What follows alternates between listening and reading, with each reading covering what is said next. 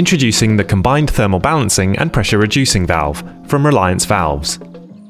When fitting pressure reducing valves to a hot water circulating system, it's important to make sure that they are installed in the correct location.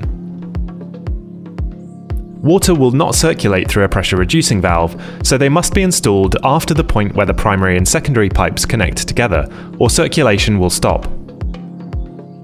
These combined thermal balancing and pressure reducing valves, however, both reduce water pressure and balance the system by regulating the flow within it depending on temperature.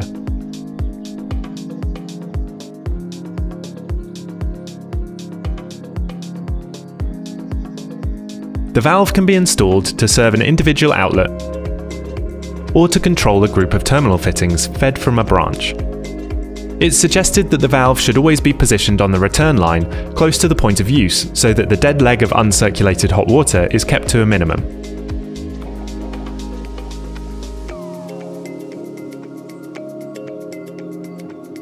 The circulating temperature is easily set using the Allen key provided. Once the temperature is set, control is automatic and no further commissioning is required.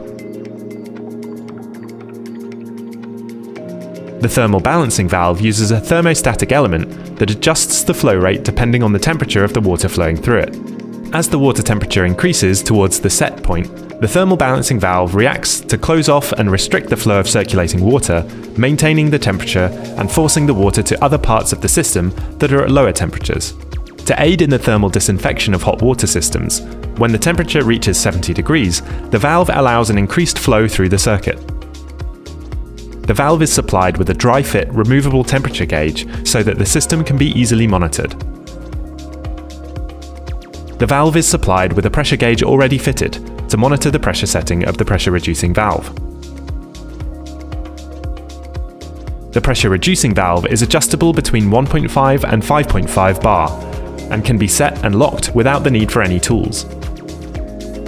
The one-piece cartridge-type construction allows easy removal, allowing the strainer to be cleaned or the whole cartridge replaced in a matter of minutes.